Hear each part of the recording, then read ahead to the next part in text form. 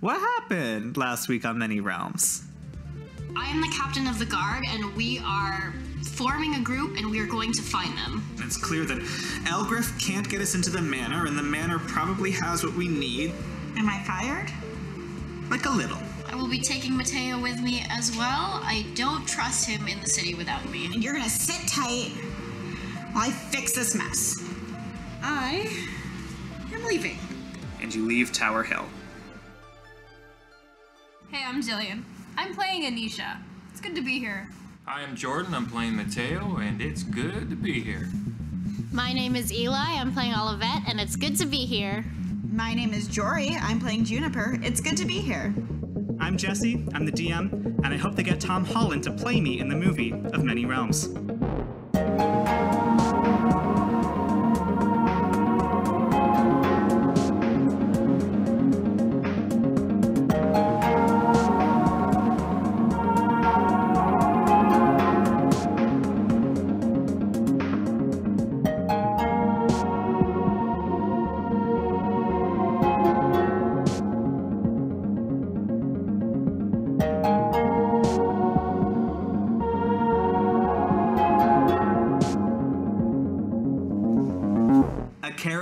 Four merchant wagons slowly rolls down one of the winding dirt roads that cross the thicket. Behind the caravan, the walled village of Tower Hill begins to shrink into the distance, its familiar flickering light strikingly absent.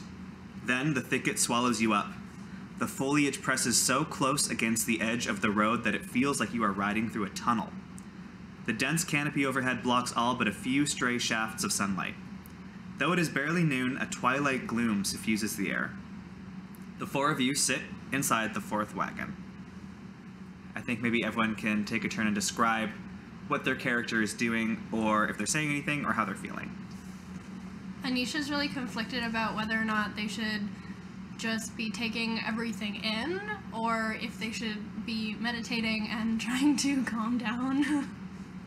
Olivet is both surveying the forest for any threats and kind of just like thinking of ways to enter a conversation with these strangers.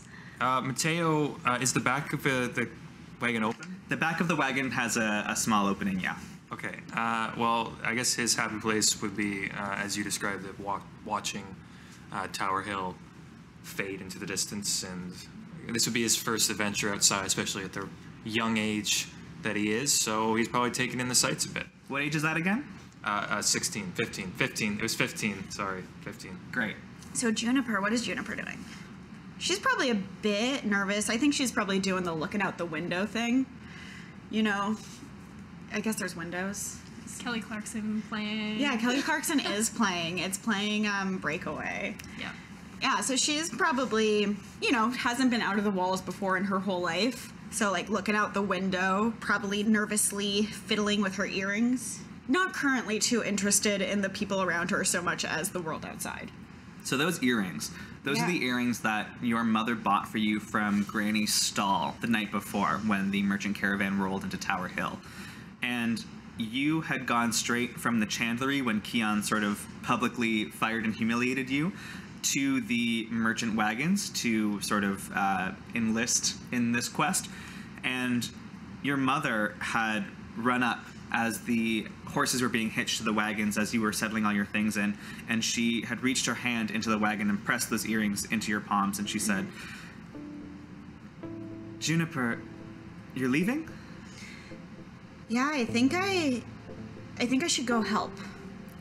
Your apprenticeship with Keon, what's to become of it? Hopefully, if we can go fix this, it'll go on as normal. I see.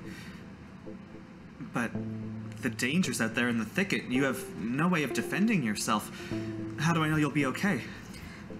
I, look at this ragtag group of people, and I lied through my teeth.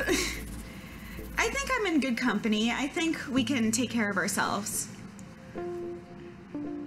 Promise me, Juniper, that this has nothing to do with your grandmother. I promise. It's all about getting my apprenticeship back on track. You'll return as soon as this is resolved. Yeah, of course. I'll be waiting. And flashback.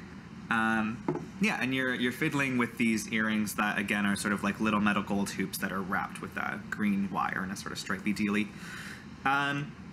You are going to be on the road for some time. Do any of you break your heavy internal monologues to say anything to one another? I think all of us really interested by this face tattoo, actually. And is kind of just like staring at Juniper very uncomfortably for a very long time. Part of why I'm looking so intently out the window, by the way. Olivet, you know that this is some kind of family trait of Juniper's because her mother, Azalea, has the same kind of tattoo. And it's possible that you're old enough to remember Juniper's grandmother, who was a woman named Violet. She had a multitude of plant-based tattoos all along her body, including some up on her face as well. Okay. Sorry, what was your name? Was it Jan? Juniper. Okay. Juniper is my name. Juniper, got it. What's with the this whole ordeal on the little face you got? I feel like I'm a little, like, annoyed with these questions about this tattoo. And the word ordeal. Yeah, I didn't like that. But I think, like, in general, I'm sure I've, like, been dealing with this my whole life. Mm-hmm. So I, like, sigh and I say, it's a whole thing with wherever my grandmother came from. Tattoos are a big deal. I don't know. Cool. She just, like, doesn't know how to react to that and then awkwardly stares out the window again. Where are we going? Okay, I'm realizing you're probably all looking at me. The first answer is mostly that I don't know. The second answer would be that my guess is probably Willow Run, but we can ask Barf. Barf. Yeah, we should ask Barf. We can ask Barth. At that moment, actually, Barth, with a TH, like the philosopher, hops into your wagon. It's going slowly enough that it's no trouble for her to just get out of her kind of wagon and walk alongside. Again, she is a stern-looking halfling woman. She sells dried foods, preserved meats, salted goods, etc. And she was the leader of the caravan that came into Tower Hill. She squats down on a crate and she says, how are you folks doing? Looking a little quiet in here? Do you know where we're going? I wouldn't be much of a caravan leader if I didn't, would I? Well, we're headed straight south to Willow Run. Haha! Sorry. Is everything okay? Yes. Yeah, yes. Straight south to Willow Run. I don't know if any of you know it. It'll be about a 2 days journey. Halfway between, just heading due south from here, there is a rooming house. We'd like to try to get there before nightfall, spend the night, and make it to Willow Run the next day. In an ideal world, that wouldn't be any kind of problem, but as you know, we were forced to leave on pretty short notice this morning. The wagons are still not completely repaired. We did our best, but we were on a short time frame, and we had ourselves a busy night, didn't we? So we're moving slower than I'd like, and I'm worried that if anything trips us up, we might have to travel a little bit through nightfall. And again, I don't know how much y'all know, but traveling through the thicket after sun goes down, probably the worst idea in the world. I'll tell you, Ogman's feeling a lot better. That's at least partially thanks to you for helping him get some healing service as soon as we arrived. His arm's still giving him a twitch, but he can help us protect the caravan if we need it. Granny hasn't been talking too much, so it's the best we can hope for. Where are y'all intending to go? Oh god, you're all looking at me again. We don't know. We're just looking for someone. We have no idea where to start. I mean, we'll figure it out. It's highly classified. You're looking for someone you don't know where they are. So, Willow Run then? Willow Run then. Okay. We're hopefully going to stop, maybe take a little bit of lunch in soon. If you need anything, I'm up front. Thanks, Barth. Barth hops out of the wagon and back to the front caravan, which suddenly stops with a sharp jolt, and you're sort of rocked and thrown about a little bit. You can hear Barth curse loudly from the front of the wagon. Olivet is going to get out and see what the problem is. Sure. I'm gonna pull out my new dagger and rush outside. The other two? I'm just gonna go look. Yeah, I will peer out of the caravan. Sure. You can see that down the pathway ahead, the road looks a bit brighter than the road you've been traveling along so far. You can see that each side of the road, maybe 20 or 30 feet apart, are tall sort of street lights that each have a glass fixture, bulb, dome, and inside of those are lit candles. You take a look at the ones closest to you, left and right, and you can see that these are, in fact, sympathy candles. In front of you, the reason for the stop is clear. The horses have knocked over a long white wooden ladder that is clattered to the path in front of you, and now a man is hanging for dear life from one of these street lamps. Oh. Are the sympathy candles, they're working? The ones in front of you, heading further down the path, are lit, and that's why the road down there is lighter. The ones behind you, of course, are out. Okay, so this guy was lighting the candles. I'll walk up to the ladder, and I'll grab it and go to put it up, and I don't know, be like, I think you dropped something, mister. All right, you grab the ladder. Barth, of course, had just taken 1 second to survey the situation, was of the same mind, and helps you grab the ladder and prop it up. And awkwardly, the man manages to sort of swing himself back onto it and clamber down. He grabs the ladder from you and begins to fold it a couple times so that it can collapse, and he attaches it to the knapsack that he wears. And he says, well, thank you very much. That was not going to be a great afternoon, but now it's an okay afternoon, and I appreciate that. I hold out my hand like this, which is palm up, as if to say, give me something. Ah. I'm gonna put his hand down gently and say, what were you doing out here? Well, I'm sure you guys are coming from up north, so you probably saw or heard about what happened at Tower Hill. Yeah, we heard. Well, so all the sympathy candles gone out, and the roads are in a right state. Let me tell you, I've never seen it this bad, not in all my years. This is like a middle-aged man. He's pretty, like, buff. He has, like, a sort of brown pompadour. And he says, so, first thing in the morning, I came out and I started lighting what I could to make the way safe as possible again. But since the sympathy candles are not magical anymore, the light's going to need to be changed a lot more frequently. I don't know how we're going to deal with that, but I figured this was the least I could do. Oh, my name's Boffin. I'm a lamplighter. Boffin the lamplighter. Anisha has retreated back into the wagon and is feeling pretty terrible. To know that the impact of the exploding candle has already been causing people distress. How far into the day are we? It's about noon now. Okay. I want to do my patented awkward, like, pat him on the back a little too hard and say, thank you very much, Boffin. You're doing great. Yeah, can I ask where you folks are headed? For now, Willow Run. Oh, that's a far way. Where are you from? Oh, all around. You know, us lamplighters, we just kind of patrol the routes as we do and check on the sympathy candles. I don't call one place home in particular. Willow Run's a beautiful place, though. Yeah. I think most of us haven't been there. How much do they pay on this racket, mister?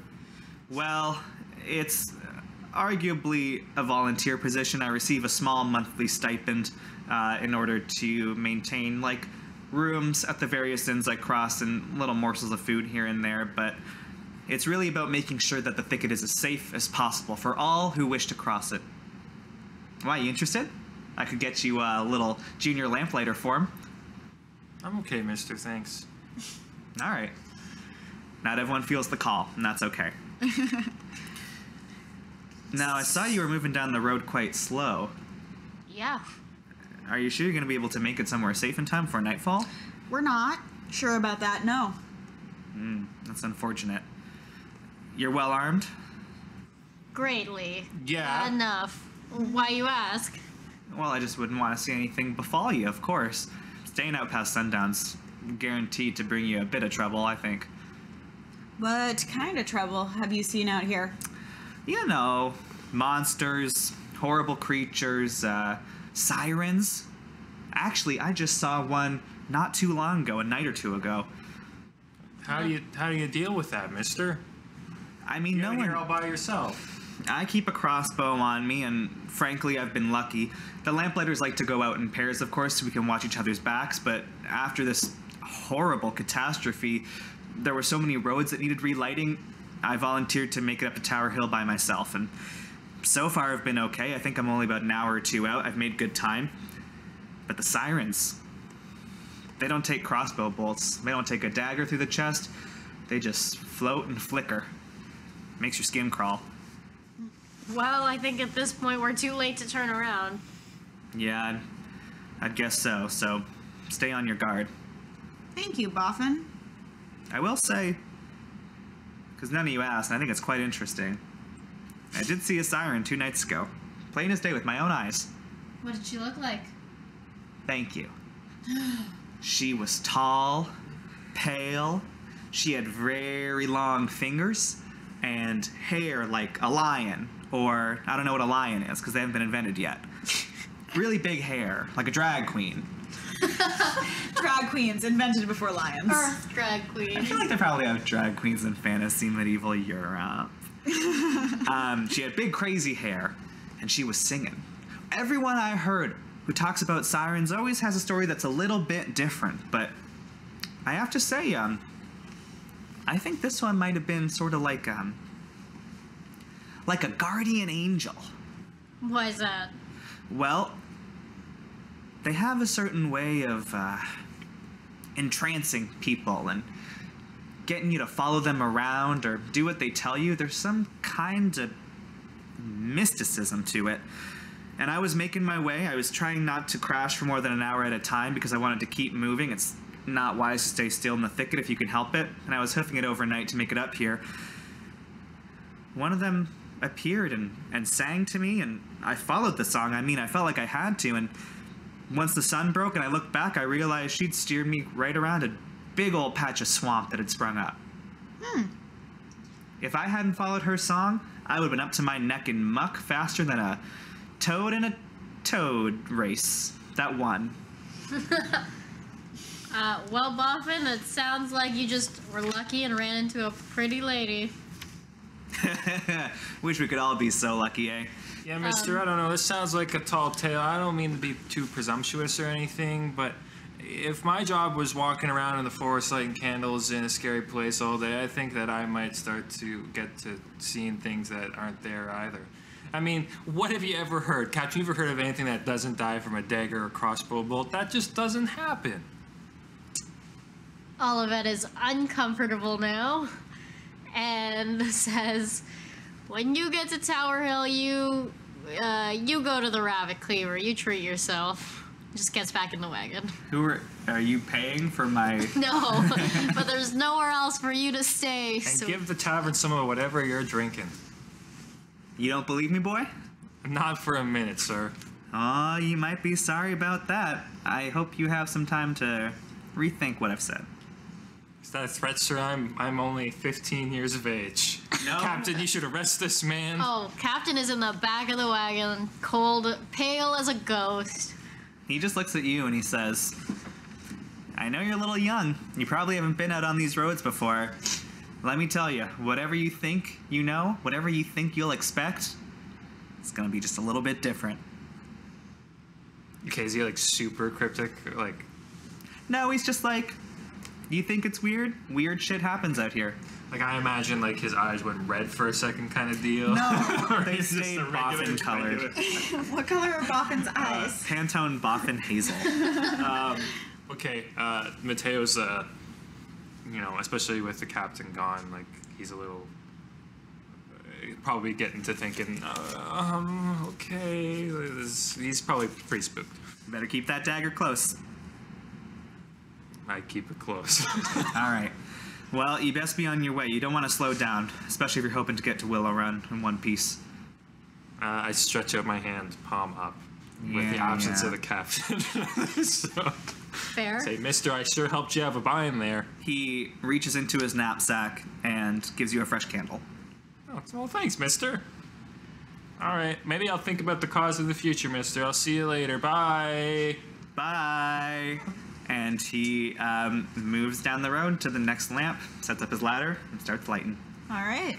When you get back to the caravan, I will give you a rapier, and I'll give you both daggers. Fucking sweet. Anything else to say as you all get back in the caravan? I'm like a little shook. I think I'm pretty superstitious. So I say, I do not think that siren was trying to help him. I don't know what it was trying to do. I don't trust that one bit. Yeah, all of you have at least heard rumors of like a collection of creatures that are referred to as sirens that usually are sort of like lady-shaped magical beings. Aren't all women lady-shaped magical beings? But no, seriously, you've all probably heard at least a little bit about sirens, and you've all probably heard something different about sirens. I'd say Captain Alvera probably has the most intel since she is in a position to talk to just about everyone who comes in or out of Tower Hill. Yeah, I am inclined to believe Boffin, and I think maybe we should speed up this caravan as best we can. I nod. Is there any... I guess there's nothing we can do while it's going to help get there faster, besides magics that none of us have. Yeah, and I don't know that any of you have any, like... None of you took wheelwright, so it's a little bit rough. And I mean, it is like a rough ride. The tarp over the top of the wagon is like ripped open, and like lots of wind and like fallen twigs and leaves like plop in from time to time, and the wheels kind of click clack like someone stuck a playing card in their 6th grade bicycle. It's a crummy Uber XL of a caravan. But you get back on your way. Mateo hops in a minute later. Holding a candle. Where did you get that? Well, that's super hidden away. Okay. Come on. Did you bring your candle? No. Okay. I want to keep it safe. In your orphan shack. Even, I feel like what I'd be doing now, the thought towards the candle would be, it's not gone. I know it's not burning, so a little bit of self-delusion, perhaps. But, Sure. I think I would have put it back between the bricks. For the record, of course, the candle that Boffin gave you is a mundane candle. Yes. He's just kind of... I think he's probably replacing or just kind of leaving the sympathy candles there because you'd rather not waste them in case there is a chance to restore them. I mean, he doesn't know like what the plan is, but at least a mundane candle, if you use it, you use it. It's about an hour and a half later when this time the wagon rolls to a gentle stop, but Barth is still swearing up at the front in her wagon. I pop out again. This time it is a lot clearer what the problem is. The road passes over a deep valley. The trees grow so tall and so thick in this valley that it's almost like you're looking out over an ocean of vegetation lower than you. At the edge of this hill, you can see that it kind of spreads out like a second layer of the forest. A bridge crosses this sea of vegetation, but it's been raised. It's a drawbridge and it's drawn up. The wagon cannot proceed when the bridge is vertical. Next to the bridge, there is a large, kind of curiously shaped hill covered in moss and strange sort of colorful ferns and grasses poking out of it. It's almost sort of like a ziggurat, like those stepped pyramids. All right, so we got to get that bridge down. And there's no lever, or presumably this ziggurat-shaped thing is covering it. Tell me what you want to do. I want to tear at the moss. Okay, it's like this hill is huge. Oh. I say huge. To better describe the scenario, the wagon is stopped like right at the front of this bridge. You haven't taken a look at like what the mechanism is or what's going on. And then say about 60 or 70 feet off the road, there's a clearing where this big hill is standing up, if that makes more sense. Barth turns as you all get out, including Ogman and Granny. She says, well, we'll need to get the, the crank in order to lower this bridge. You know how these toll houses work, or I guess maybe you don't. They keep the crank put away nighttime, and if you want to get across, you got to pay the piper, and they'll bring it out and lower it for you. I don't see the toll house anywhere, though. Can I try to just, like, slash the chain of the bridge? Sure. You draw your axe, and Barth says, what in the seven hells do you think you're doing? We're in a rush here. We are trying to get somewhere before nightfall. Do you know what happens if you cut that chain? The bridge falls. All the way. It's not going to stay supported if you just cut the chains that are holding it up. It's just going to plummet into this valley here. So unless you want to kind of sketch down that and do a sweet flip, I'd recommend you find the crank. Where is what do you mean there's no, like a toll booth or something? Yeah, usually a little station. They've got a couple of guards keeping an eye on it. Is that usually like a permanent structure? Yeah. And you don't see it? No. Where is it usually? Next to the bridge. I like go examine to see if there's like remnants of the toll booth. As you get closer to the strangely stepped pyramid-shaped hill, you actually see that it is a stone building that has been entirely grown over with moss and vines and curling ferns and fronds and flowers and ficuses. I love a ficus. When was the last time you were here? Well, we didn't come this way because we ended up getting driven off the road in the attack. So I haven't been here in a couple of months. That doesn't make sense. Like a couple of months isn't enough time for this to grow over this much, is it? I mean, no. I'm not a botanist, but like, no. Should I do like a nature? I have some nature. Yeah. 20. This vegetation, there's no way this vegetation could have occurred naturally, organically in this time frame. The other thing Barth says is like, now I know just about none of you have ever been down here before, but that lamplighter man, he's not lying. Things get weird in this forest. Real quick, as soon as you turn your back. I've seen stranger things than this. All right. Not that it's not a problem, but I'm not completely flabbergasted, you know what I mean? Can we find the door to this mossy building? Yeah, as you get closer, you get a better sense of the structure. It is a 2-story building with a sort of open roof and a kind of awning surrounding it. The direction that faces the road has a heavy wooden door that is almost completely invisible, covered with moss, but after a couple minutes of digging and scraping, you can make out the shape of it. Okay, I push it open. It is heavy and laden with plants, and it scrapes against the ground of the inside of the building as you do, and Barth says, you just gonna head in there? Yeah, I'm just gonna head in there. Why? Well, it could be dangerous. Are you going by yourself?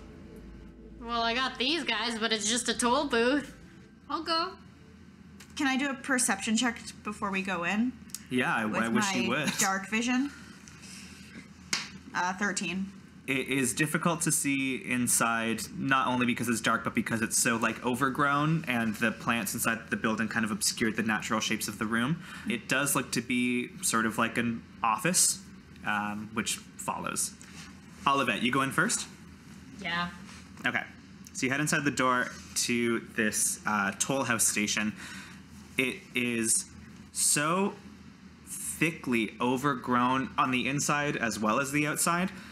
Each wall, piece of floor, ceiling is all covered mostly again in like mosses, in brilliant emerald greens and pale blue grays and deep dusty violet colors. There are ferns sprouting in each corner. There are weird little sort of tubaceous, scratchy roots climbing off the walls. It's so dense and thick that even inside it's hard to make out a sense of what is even in this room. Do any of you have a torch? I will produce my candle and have a big smile across my tiny face. Probably to your dismay, I'd imagine. I don't have anything to light it with, though. No, that's not so much dismay. I don't know where you got it. Good job. I got this from that guy. No, don't want to know.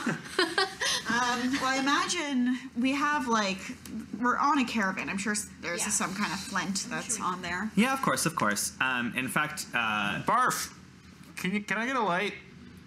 Barth says, why don't you come here? I don't really want to be over there. Yeah, sure, okay. You run over to where Barth and Ogman and Granny are sort of like scowling and hunched in a tight little group because they hate stopping, and Barth strikes a match and lights your candle. I run back in. Are you going to go inside the building? Yeah.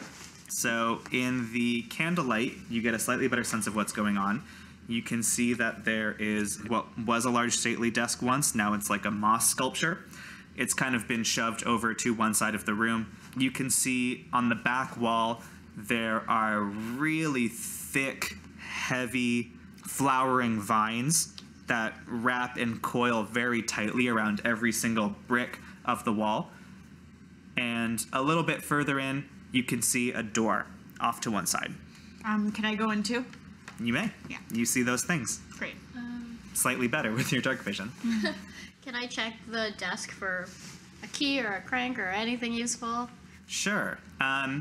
The desk surface is clear, or everything's obscured under, again, moss. Real big moss kind of zone. There is a drawer on the right-hand side, which is locked. I have a feeling the crank is in here. Anyone found a key around? Why don't you bust it open? Okay, I want to try to bust it open with my axe. Okay, can you make an attack roll? I guess it's like an auto hit to just roll damage. It's 3. 3? Yeah. Okay. It's a desk, so. It's a desk, so you swing your axe into the drawer of the desk and the front of it splinters. You pull the drawer open. Inside, there is a cluster of small black mushrooms dotted with tiny white spots. And as you pull open the desk drawer and expose these mushrooms to air, they make a sort of gasping sound, and a cloud of spores flies up into your face. Make a Constitution save. Oh, God. Traps. No, you're gonna be. Oh, God, that's not great. You're gonna be all fungusy now. That is a 6. Oh, lordy Lou. Ain't doing too hot. You have like 2 health. Right? You are dealt 3 points of poison damage. Also in this drawer is a small leather satchel. I open the satchel and also say, ow. Ow, you say. Probably just, I am the narrator here. probably just laugh. You laugh as she gets a face full of poison. Well, it's how bad is it? Like, just looks like, you know, some spores come and she goes, ah! If it's like that, then yeah. But if she's like, It's like a little burn. then I probably wouldn't laugh. Got it. It's somewhere between those two. I want to test your emotional And range. then I might like, to myself. Okay. Inside the bag are small red berries. 12 of them. What the This isn't a crank. It sure isn't. Did you show us the berries, or do you keep it to yourself? Well, presumably you see me fucking rip open this desk with a hatch. With an Okay, axe. but you, like, do I know what you found? Sure. Okay. You're not trying to conceal the Yeah. berries. Yeah. I would like to do maybe a nature check on these berries. Certainly. 18, 19. Can I see those? I shove them into your hand. Want nothing to do with this. You take the satchel of red berries, and as you cup them, Olivet didn't say anything about it, but the satchel feels warm to the touch in a sort of actually like a kind of pleasant, soothing way. I love it. It's so pleasant and soothing. Wow, is this Hygge? No? It's okay. What? Like the Danish? I liked it. Like the Danish cozy? Never mind. Oh, Hygge. It's like pronounced like Hygge or something. Hygge, yeah. Hygge. You hold onto this bag of Hygge berries, and you know innately that these berries have magical restorative properties. You're not sure how you know. You've never seen berries like this before, but it's a knowledge that comes to you with complete certainty. And Olivet, you see that the tattoo of the vine that creeps along Juniper's shoulder and up to her cheek is glowing. Ah, what's wrong with you? What do you mean? This Look, is Wait, this ordeal on your face. Excuse me? Now, what's wrong with your face? Yeah. Your face is on fire. It's glowing. That tattoo. It's doing a weird. I like look down. I guess I can Indeed. like pull out Yeah. over my shoulder. Certainly, yeah. Yeah. And see it, and I probably I pass the berries back to Olivet. Yeah. After a moment, the glowing tattoo fades. I grab back the into berries regular back. tattoo. It doesn't glow again. Okay. I look at Olivet and I ask her if she's okay. Yeah, those are just berries to me. What? But I mean, like that's your face. Am I still taking poison damage? No, not that you are aware of. Oh my God, Cap, your face. Okay, Mateo. It's I think I'm hideous. okay. I want to do that. You know when you push someone away by holding their face? So you can go, why, yada. But now I got a rapier. Not that I'm going to use it, don't worry. I give you, how many berries do I have? There are 12 berries in the bag. All right. So that's a lot. Oh, you know what? Don't give it to me. I can use second wind. Okay. Great. I'm back to full. Anisha, did you come into the building? I'm standing in the doorway. Love that. What's your take on this farcical turn of events? People are really weird. I don't think you've ever seen Juniper's tattoo glow before. No, I've definitely never seen a glowing tattoo. My brain is like magic and like wary. All right. So you said there's a door in this, and there's the desk, the door, the table, and then what was along this back wall? The back wall is covered with very thick, very heavy vines. All right, I would like to investigate those vines and maybe push this glowing face thing to the back of my brain. Sure. Focus make a on the- perception check. Or investigation, I think is probably. I'll make an investigation check. Good, I'm better at that. Except I got a 10. A 10? It takes you a couple of minutes, but you see the shape of another door, very heavily hidden by these thick, thick vines, and they are bound so tightly to the actual frame of the door and the door itself that your conclusion is that it's going to be very difficult to open this door. All right, can I like try cutting some of these vines with my dagger? Sure. They are quite thick. It's sort of like a sawing through them. They're like as thick around as your arm, maybe. Oh, shit. You can do it, but it'll clearly take you a great deal of time. All right, get frustrated kind of quickly because I am impatient. 25 XP! Oh, Olivet gets 50 XP for getting poison spores to the face. So I like give up really quickly and go to the door that is accessible. Sure. That door opens to a short staircase that heads downward. Hey, Mateo, Yeah? you have that candle? Yeah? Can you just bring that over here? Maybe. Could you please bring that over here? Yeah. I go over. All right, now what? I just want to use the light from the candle to help me see down these stairs. Sure. The stairs are, of course, unsurprisingly, also thickly coated with vegetation. There's like a switchback, like a little tiny mini landing, so you can't see all the way down. Okay. It looks like it leads to a room that would be directly below this one. Does anybody want to check this out with me? Yes. Okay. I descend the stairs. Do you want to go first since you're holding the candle, Mateo? I was just gonna go. So whoever's, yeah, sure. I would like to be in the middle and within 5 feet of both of them, so that I can use protection. They start heading downstairs. Yeah, I don't particularly want to be left alone, so I'll take my quarterstaff off my back and take up the rear. Okay. So marching order is Mateo, Olivet, Juniper, Anisha. So I would like to ready myself, just in case, for protection. So I get to react to if anybody within 5 feet of me gets attacked, the person takes disadvantage. Doesn't apply to Anisha because she's too far. Sure. So the attacker takes disadvantage, right? Yeah. No, you do.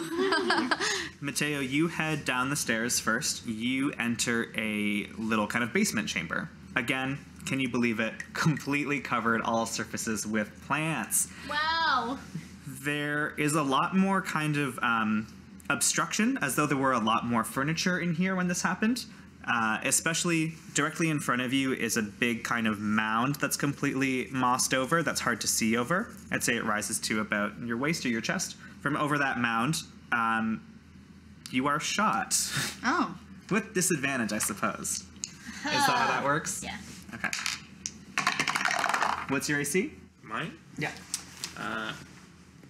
Oh wait, I guess I don't have any armor on. What is no armor? 10 plus dex, I think. Oh, okay. Well then I have 14. That is going to hit. Mateo, you enter into the basement and a large stone is fired from a sling and brains you for 4 damage. Okay. You turn and you see a strange figure. It looks like it's made out of the same kinds of materials that are covering the interior and exterior of the building. Its clothing looks like woven moss. Its skin looks like mottled tree bark. It has patchy, leafy hair, and it's holding a slingshot. And as soon as it lands its shot, it ducks back down behind this hill. I had a clear look at that thing. Yes.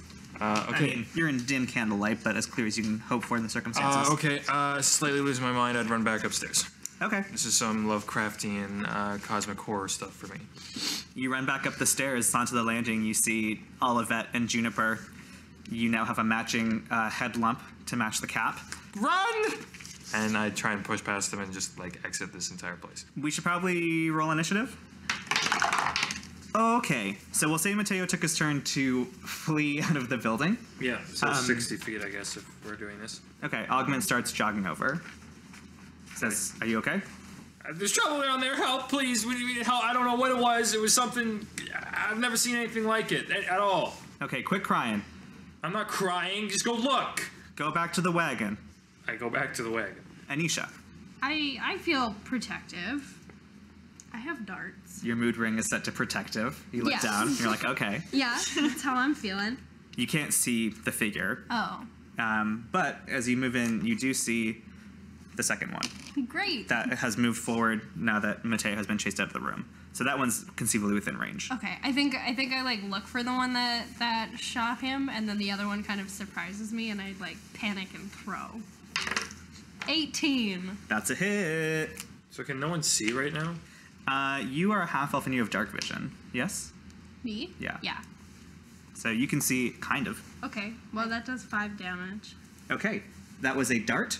Yes. You fling it in panic and surprise at the second creature. It almost sort of blows a hole in its chest with the speed at which you throw it, like crumpled leaves and grass kind of fly out, and it slumps back against the wall, unmoving. Juniper, it's your turn. All right. I have no fighting ability, so I think I'm gonna just like sneak in and do a little perception check just to see if I can suss out the situation a bit better. Is there anything specific you're looking for? I'm looking for hazards. I'm looking for anything beyond these two. Like, is there another dude here? And I'm also like looking for the things we were looking for before. So keys, levers. Dark Vision Squad. 21. Okay, so you bust into this room and take a look around. You see that Anisha has just dispatched one of these strange planty creatures, which you've obviously never seen before in your life. They are quite frightening Sorry, to look that was a at. 20 in case that was not a 21. In case that... You don't see shit. No, you still see all of that. You kind of get a better sense of what sort of room you're in. This looks like it might have been a barracks or sleeping quarters for whoever manned this toll house. You see this big giant mound in front of you, and you can tell that it is a wardrobe that has been toppled over and sort of left to mulch. At the far end of the room, it's difficult to get a sense of the details, but you can see what look like maybe a couple of old cots. I think I ran my turn. Okay, it is Bad Girls Club turn. Here's what happens. This one pops up over the mound, and it, can you believe it, shoots Anisha with a shot from its sling. That do hit 3 points of damage to Anisha. It then pops back down behind the mound. The second one gets back up. Grass and leaves and mulch start flowing up its body and start filling the hole, the cavity that you made in the center of it. And it is going to move forward and attack you. That's a miss, though. Great. I hate it. Sure. Ogman, also Mateo, you can see him head inside cautiously and draw a light crossbow as he moves into the room. Well, it's your turn, Mateo. You're back at the wagon, I suppose. I'm, contemplating what I just saw. That's definitely going to throw me for a loop. And Barth and Granny are asking you what's in there and what's going on. It's a plant. That was about 6 seconds, I think. Yeah, Olivet, it's your turn. I can't see shit right now. I don't have dark vision. And Mateo took the candle out. Fucked me over, absolutely. So I'm gonna stand in front of and between Anisha and Juniper. Yeah, just as long as I'm within 5 feet, I'm gonna keep my protection going, and I'm gonna just kind of yell to try to get their attention. Basically, try to taunt these bad guys. Got it. Like, I hate plants. Ooh, getting personal, cutting close. Anisha, it's your turn. The dart didn't work, and now it's in my face, so I'm gonna punch it. Mm-hmm. That's really good. Yeah, you hit it. Roll your damage. Of course you hit it. 3? You punch it, and its face kind of sinks in where your fist meets it, because it doesn't have a lot of structural integrity. Yeah, as a bonus action, I'm gonna punch it again. Love that. Because I can do that. And that's not very good. How bad is it? It's an 8. That is not very good. Juniper? So you're sneaking over here, so I'm moving, I guess, 10 feet. Sure. So I'm right next to the wardrobe. Mm-hmm. I want to try and push it over onto this guy. It has been pushed over, and it's, like, flat. You could try to, like, lift it. You could try to lift it. How heavy does it look? Because I have no strength. It's pretty large, and more than that, it is, like, part of the moss carpet. Then, instead, I'm going to go move to the same spot, which is also moving me towards the guy who Anisha's currently fighting. Mm-hmm. I'm just going to do him a stab with my dag. Love a dag stab. So it's an 18. Okay, that hits. Roll your damage. 1. He falls to the ground after you cut a huge swath down his front. Nice. Yeah.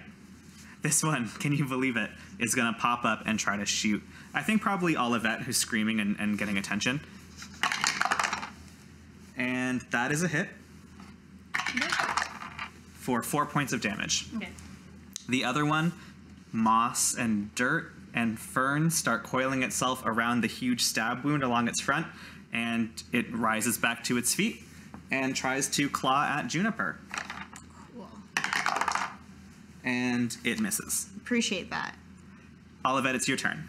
Still can't see, and I don't think that they're gonna stop regenerating, but I can't see that. You can attack with disadvantage at a creature you can't see. Like, it's possible. Okay, sure. Can I move into this corner, like, beside both Anisha and number 2? Here? Yes. Mm-hmm. Thank you. And, yeah, I guess I'll attack with disadvantage. Okay. That definitely didn't hit. What was it? 5. Okay. Yeah, that does not hit. Are you going to do anything else? Yell. I hate plants still! Still hating plants. And Mateo, anything? I'm pretty much. I'm not coming back in this combat probably. So unless some weird force brings me to. Sure. Ogman now makes it down the stairs, and he sees what the three of you are crowded around as best he can in the gloom, curses, and runs back up the stairs. Thanks, Og. What? Where are you? Says, I'll be right back. I don't believe you. Anisha? Punching. More punching. Okay. Maybe I will punch and kick it. Let's find out. 'Cause it keeps getting up. Oh, no, that was really bad. You missed the first hit. Yeah. I don't know, 14. That hits.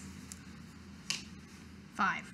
You kick its head off, Nice. and it slumps to the ground. Juniper, it's your turn. Yeah, instead of keeping on stabbing the same guy that Anisha's attacking, I'm going to run over and stab the guy who's hiding behind the wardrobe, throwing Rocks. Yeah. rocks. Yeah. So you hustle past this wardrobe, and you see the other little figure crouched behind, readying his sling for another shot. And I roll a... Poof! That's a 1. That does not hit. I will tell you that since you've made it this far, back here you do see a couple of cots where people were sleeping. On one of the cots, and you have dark vision, so you can make this out reasonably well. There is a figure of a human, the body of a human, that has been sort of strangled with vines. There is also a wooden case in the corner next to this creature. I scream. I have not seen a dead body before. Yeah, it's a ghoulish one, I'll say. Now it's monster turn. Mateo. Ogman runs up to the wagon and he says, "Give me that candle. Right now. Oh my god, now. Please, now." Okay, I give him the candle. He turns and runs back toward the building. And the other two attack. Y'all. Okay. And there's a disadvantage on attacks against Anisha, correct? Mm-hmm. Okay, they still hit both of you. God damn. Sucks to suck. Yeah, no kidding. This is my official kind of DM stance on this. Anisha, you take 7 points of damage as the one you've dropped over and over and over again gets back up and gets close enough to rake kind of weird, sharp, thorny claws against your chest. I'm unconscious. Love that energy. Get some stakes going, I think. Sizzling. And Juniper, you take 2 points of damage as the one that you surprised lashes out at you. I still can't see. I'll take a disadvantaged attack. I mean, Against number you 2. also watched me fall unconscious beside you. Oh, yeah. Oh, God. Can I, like, at least tackle this number 2 thing? Because clearly attacking it's not working. You can tackle it with disadvantage. I feel like it'd be the same kind of issue where you can't see it super well. Yeah, that's true. Let's just attack it regularly. It's 14. That hits. It's a 1d8. Plus 4. It's a 9. You chop it to bits with your axe, and it falls once again in the same square it's been tying in over and over. Wonderful. Are you doing anything else on your turn? Continue to yell. Okay. And also maybe, where is that crank? Because I am the only one who cannot see in here. Yeah, that's rough. Mateo, anything to say? Nope, just sitting there. Anisha, you need to make a saving throw against death. Succeed. Nice. Yay. You are 33% less dead, if I understand this mechanic correctly. Juniper? So there's a box there, right? Mm-hmm. And a cowering thingy. Yeah, I'm gonna go for the box. Okay. You open this unlocked box. You see 2 torches packed away neatly. You see 2 lengths of rope, and tucked into the corner is a small brass key. The tip of the key, where all the key parts are, teeth, oh my god, I used to know English, is soaked in a goopy pink substance. I sniff it. Okay. It sniffs sort of sharply. It's got a sort of scoury, acidic smell to it. Maybe instead of sniffing it, I Don't say you lick it. I guess you could lick it if you want to. No, who do you think I am? Can I like Arcana? I would ask for nature. Nature? This looks like an organic. Okay, so I'm gonna do a nature earth-friendly, check. Sustainable goo. 19, 20, 21. It's so apparent that across the room, Juniper's face tattoo is glowing. She's like a walking flashlight. That's and helpful. You can see the strange glow as she holds up a key and reaches out and touches this pink goo that is smeared across the front of the key. And Juniper, the stuff on the tip of the key is like a antifungal substance. I will say that until Juniper's next turn, this room can be considered to have low light. And yeah, are you going to move at all? Maybe I'll just step away from number You would incur an 1. attack of opportunity, Okay. which hits you for 6 points of damage as you back away from this monster. Yikes, mistakes I've made. So I'm at 2. Love this first party-wide combat. I think it's going swimmingly. Holy crap. It is the monster's turn. Oh, can I yell something? Yeah. I think we can get out of here. Okay. Let's get out of Cool. here. I feel like we don't have to do the murder. I found the stuff. There you go. The first thing that happens is that Ogman bursts down to the bottom of the stairway. He is holding a candle in one hand and a bolt from his crossbow in the other, just a single bolt. And he says, "Move aside." And he pushes past you. He dips the crossbow bolt, which has been wrapped in a stray swap of cotton, into the candle flame.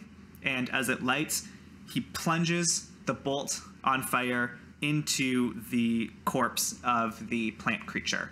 It sort of catches instantly, and the thing chars and shrivels, and in a second becomes a pile of soot. And he looks up and he says, "Fire helps." Now the other one is still alive, and it's going to try to go for Juniper some more. Whew, I sure hope it doesn't. It does not. Yay! Okay, those are some turns. Olivette? Can I take the candle from Ogman by any chance? He says, "Do you have anything yourself? No. A light source? No. Is there any of you?" I have Can I light these torches though? It might be easier to do like off of his candle or like up in the daylight, Yeah. but like hypothetically, yes. Can I like throw a torch at her off my turn? You can do it on your turn. You can tell him that you have a torch now. I have a torch. Yeah, and you also probably want to tell him that you have like an assailant. Yeah. Oh, right. Okay. Okay, well, rather than that happening then, because that's an ordeal, Word of the day. let's just come up to this guy, and now I can attack him without disadvantage. Yeah, you got some glow juice going. Let's use that glow juice. Natural 20. Hey. What is this? I roll and double it? Yep, you just double the number that you roll on the die. It's not a lot. 1 times 2 is 2. Plus strength so modifier? 6. Sure, you take that one down. You axe it from top to bottom. Great. I think that means we are out of combat, so Ogman runs over with the candle and the bolt and plunges it into this creature's body as well. Nice. Anisha's body continues to lay unconscious near Can the doorway. I feed them a berry? You squeeze Anisha's jaw and open their mouth, pop a berry in, and simulate chewing, and rub the throat for a swallow.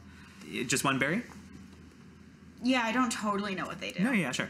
Anisha, you are restored 1 point of health. Amazing. You are conscious and grievously injured. Correct. We have no means of healing, eh? We can take a rest. Or maybe let's ask Granny if she has something. Yeah. Yeah, I mean, you also have the rest of that bag of berries. All right. I run upstairs. I wouldn't say no means of healing. Oh, I guess this key is for that drawer that you smashed open. Yes. Okay. Yeah. The fungicide would have, made the mushroom inactive. Okay. So that would have just like prevented that. It was a learning experience. All right. I call for Ogden.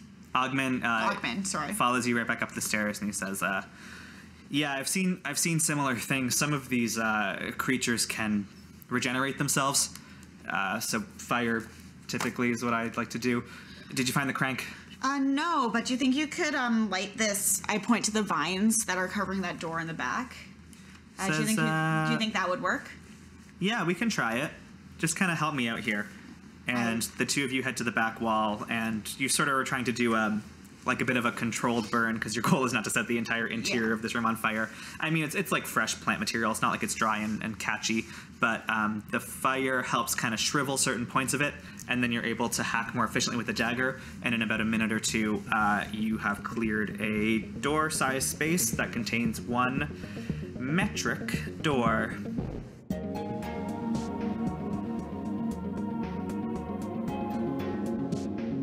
That was Many Realms, and I promise it gets better to listen to. Just really keep going there. We figure it out in like a week or 2. Don't even worry about it. We are a brand new podcast, and we're really thrilled to have you as part of our journey. Please spread the word if you liked what you heard. Let people know about the show. We cannot afford to pay for advertisements, so it's really up to you. And I hope you look forward to the next episodes. This campaign is really exciting, and there's a lot of twists and turns coming up just around the bend.